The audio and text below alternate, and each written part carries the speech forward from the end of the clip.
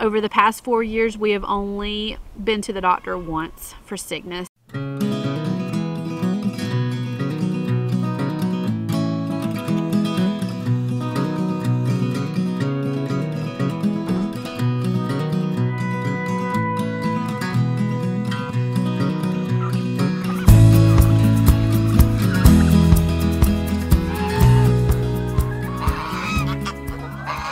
Hey friends, I hope you're having a good day. I just wanted to share some things with you that are on my mind right now because I have been sick this week. It was a very short-lived sickness, and I want to tell you why I think that is.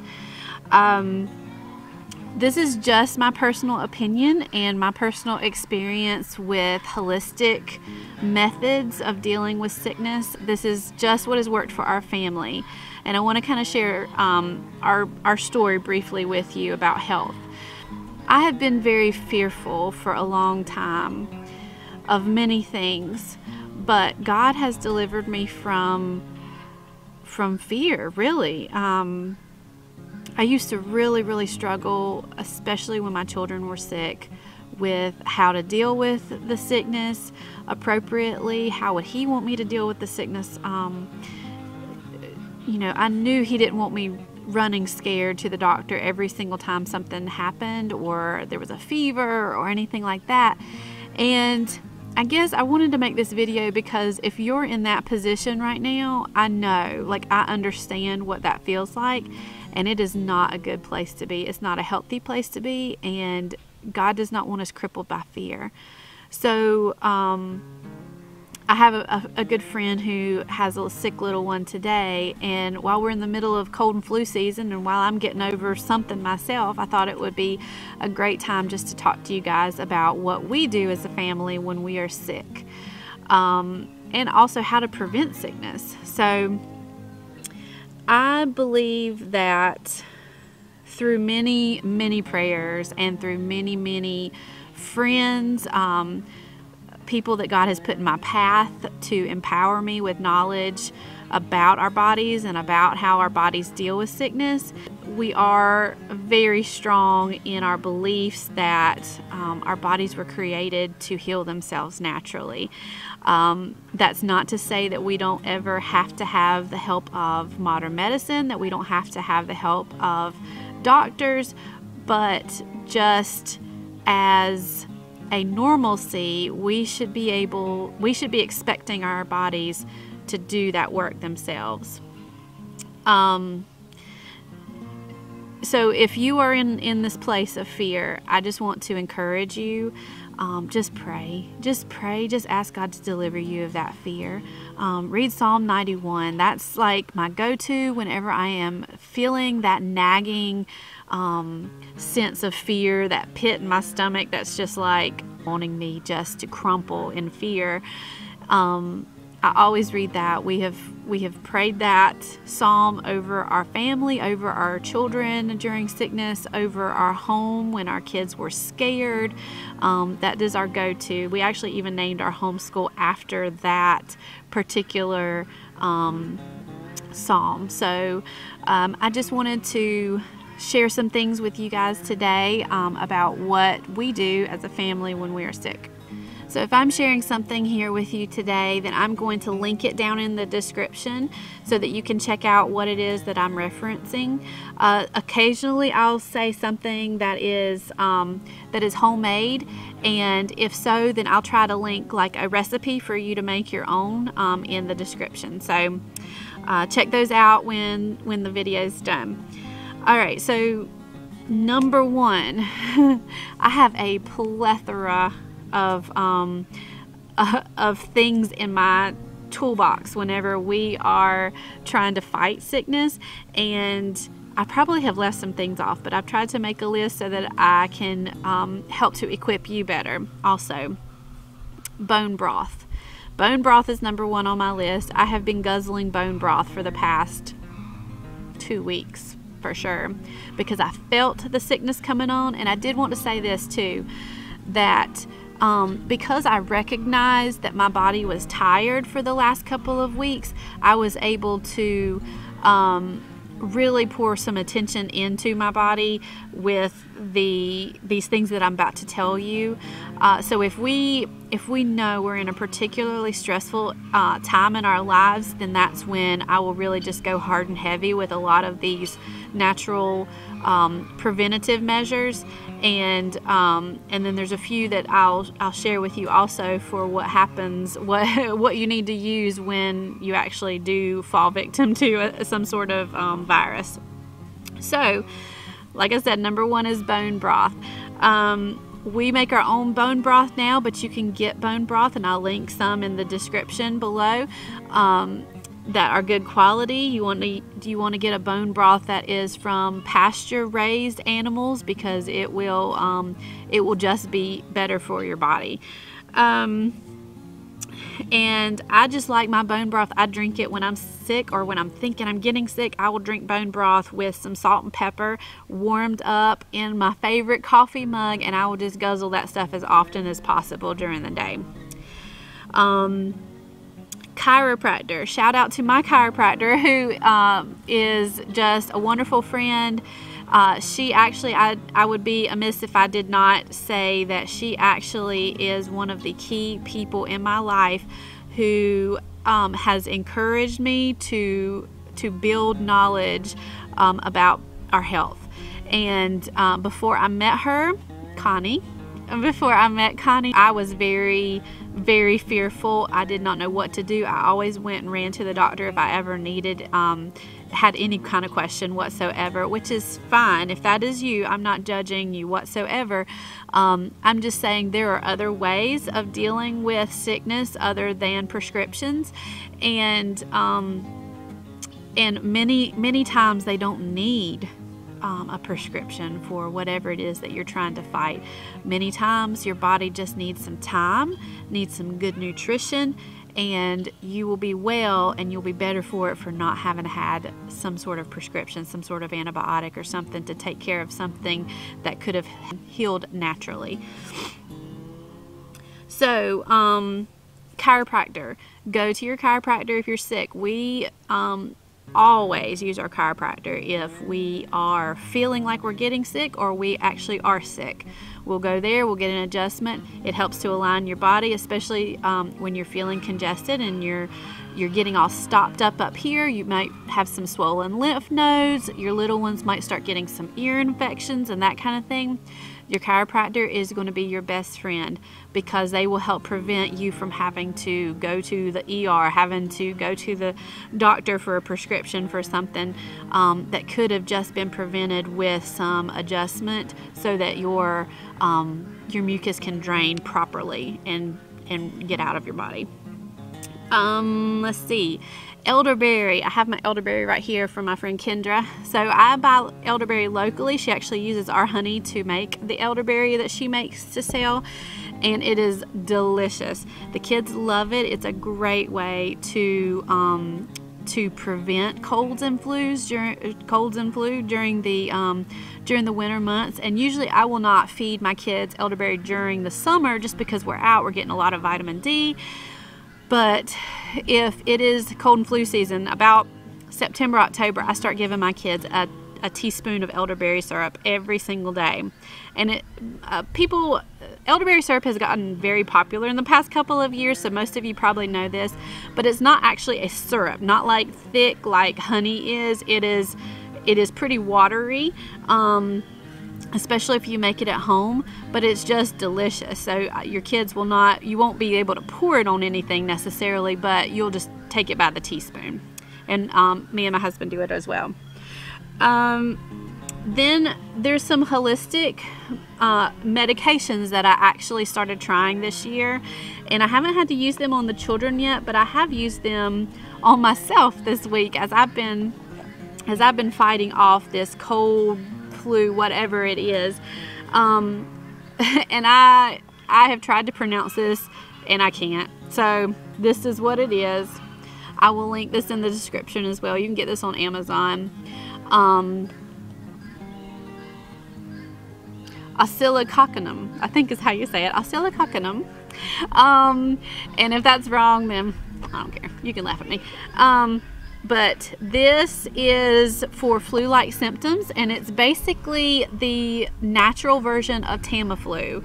So I think this is a great thing to have in your toolbox when you're sick. And I used this a couple of times this week as I was really feverish. So these come in these little vials, and they're just little like beads that actually are very tasty. So I guess they did that so that your little ones will eat this like it's candy, because it actually does taste like candy. So it's just tiny little beads in here, and you just put it on your tongue and swallow it or let it dissolve. And that's what these are.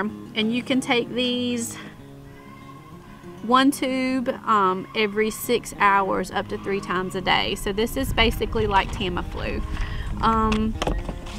Then there's also another one by the same company that is called Cold Calm, and this would be a little less serious, I guess, if you just have a runny nose or some minor congestion, sore throat, that kind of thing. Then Cold Calm is just another option for you. It says they're quick dissolving tablets. We've actually not used these yet, but I've got these just in case we need them. Then I do want to say something about fevers real quick. There is fever phobia.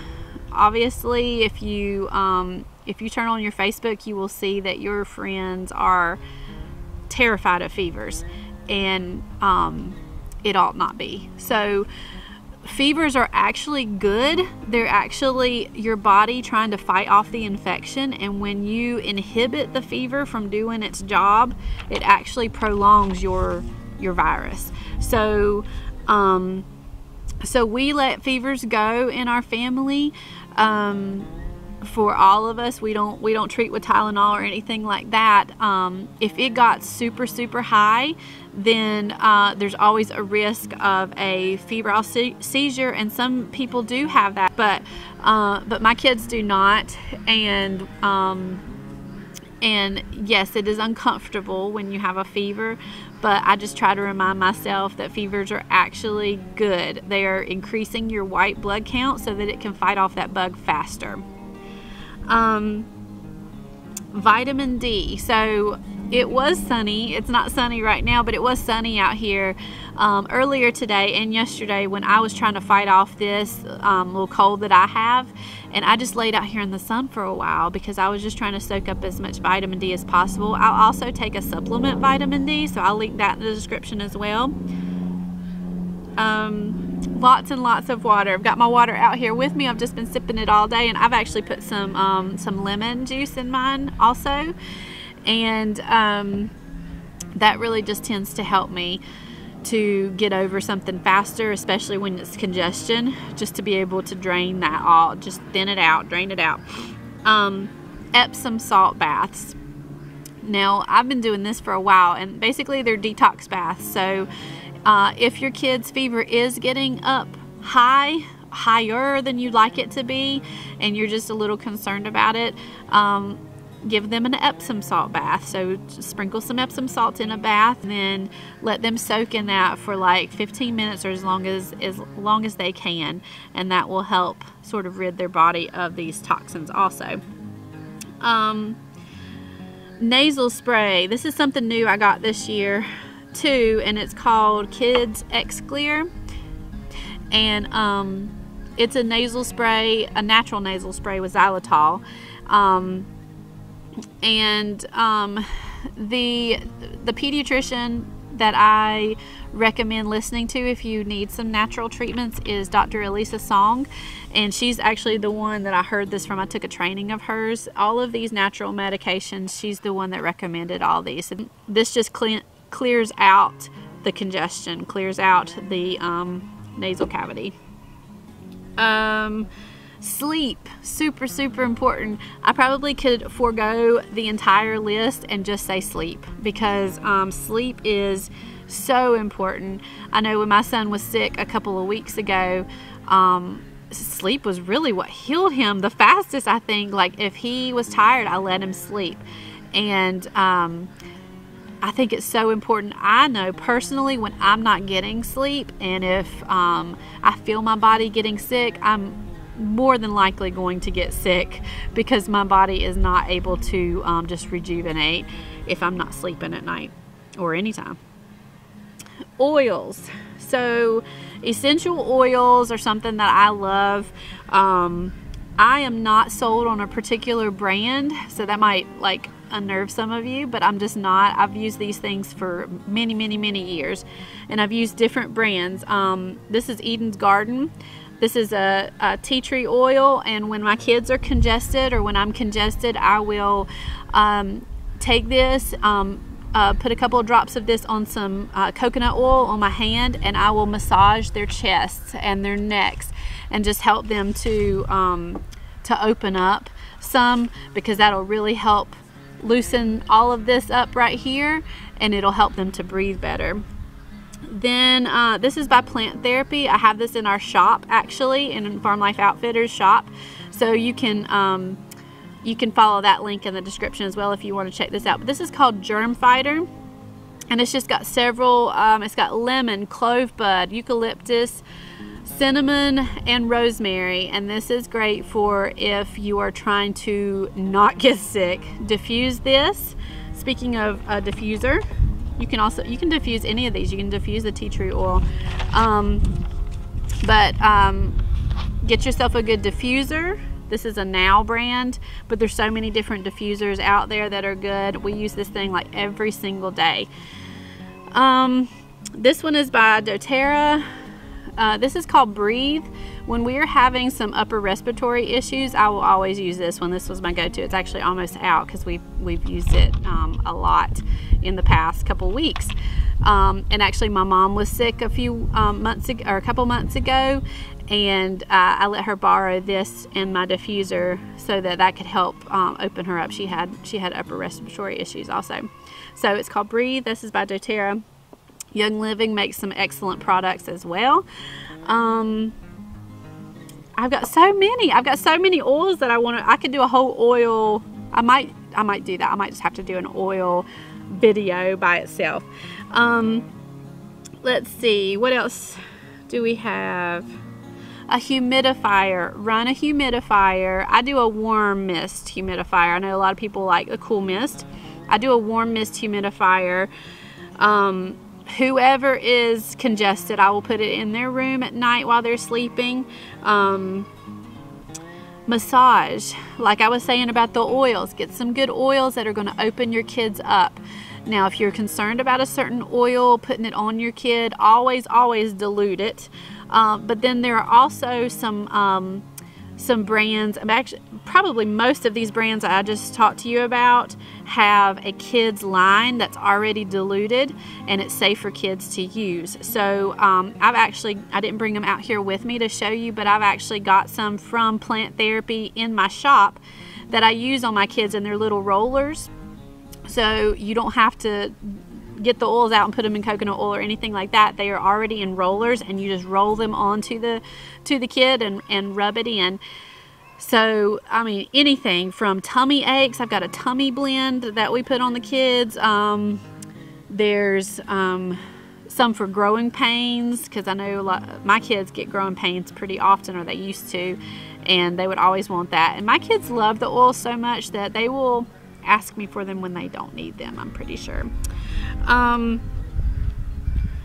But if you are sick and you need a massage, like if you're a mom or a dad or anybody, if you need a massage, go to a massage therapist and tell them, look, I'm super congested.